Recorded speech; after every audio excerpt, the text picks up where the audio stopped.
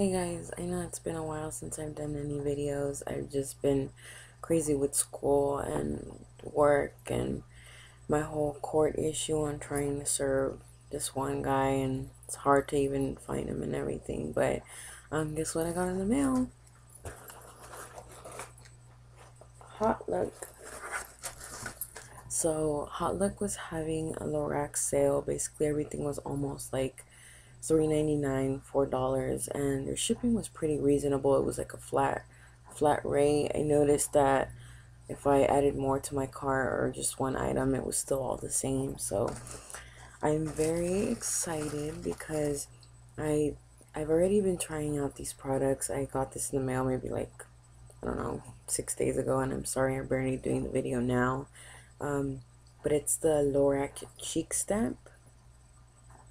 Let me tell you, these things are amazing. Like right now, it's my favorite type of blush, and the colors are really pigmented. It's pretty good. I'm actually very impressed. I recently started buying a bunch of blushes, and so far these have been the ones that have impressed me. And I got two of them, and I like it because it has the color strip right on there, so you know which color it is that you're getting. I got the Cheek Stamp in Island Spice. And then I got the Cheek Stamp in Hibiscus. I think that's how you say it. And what this is that you open it like this, and it's actually backwards as soon as you open it because it has a springy thingy. And the product is inside the cap. See, the blush is right there. And it's not a lot, but it's a fairly decent amount. You get 3 grams basically in here. And what it is that it has a sponge here. I don't know how sanitary that is, but as long as you just use it as like to stamp it once, I mean, keep it clean, I think you should be good. But it's a springy thing, and what you do is when you close it or when you open it, it has the product on the sponge. The idea is to just stamp it and you go, but that's not necessarily, because then you're gonna look like a clown. What you do is, what I do is I stamp it, and after I close it, I grab my Kirkland Signature by Borghese contouring brush, and I just like blend it back and forth, like side to side, and then it gives me a really good coverage. Like, I really like this blush, and I've gotten so many compliments on it. Oh my goodness, I can't even, I want to buy so many more. I wish I would have bought more because they had like 3 other shades, but I only got these 2.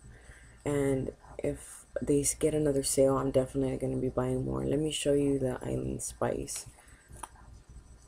It's more like a pinkish brown tone.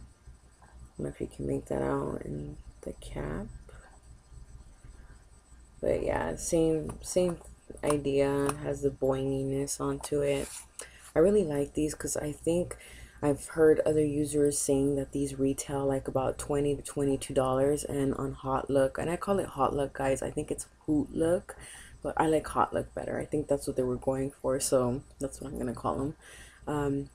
So yeah, $3.99, and I saw on another YouTube channel, and I'm sorry, I'm not gonna link it. I don't remember the name.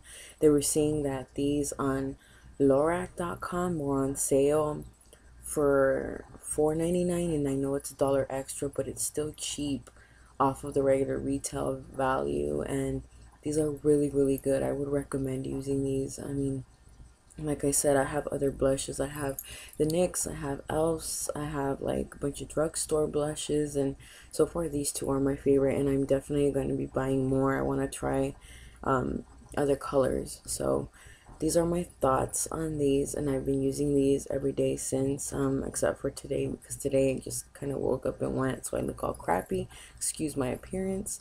But yeah, just thought I'd give you my 2 cents on these, because I know everyone's doing their reviews once they got their package, like kind of like what they thought of these, and I honestly truly love them. All right, well, thank you so much, guys. Bye.